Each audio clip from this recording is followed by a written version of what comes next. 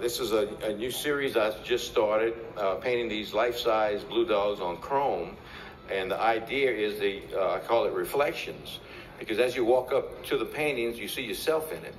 And it's a way of getting really close to for people to get into the blue dog. And you see yourself in it, so the blue dog is really interacting with you as you look at it. And this is a perfect venue to do it. And I thank the Sheraton for allowing us to do it here. And you want to say something? Sure. Okay. First, we want to thank all of you for showing up. This is just a wonderful turnout. It's a pleasure for us to be here at the Sheraton, and we sure thank them for expanding and promoting the arts here in New Orleans. As we all know, New Orleans is back. And I know George never tells people this, but he was appointed Artist Laureate this year by our governor here in the state of Louisiana.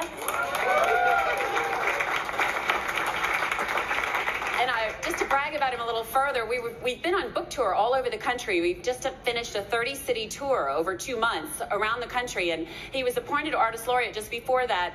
And people asked him, so what do you do as Artist Laureate? And the governor told him, well, you know, you can kind of make up your own role. So you know what he did? He decided that he would use that tour to promote New Orleans. So every bit of press he was on, every single television show, every single interview, it was, come visit New Orleans, we want to see you. So thank you all for being here.